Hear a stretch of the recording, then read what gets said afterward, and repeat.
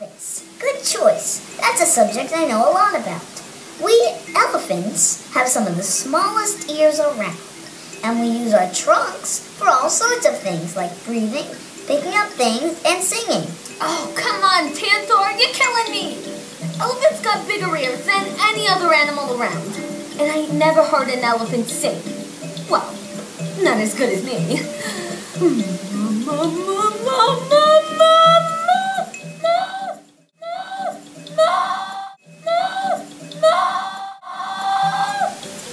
See?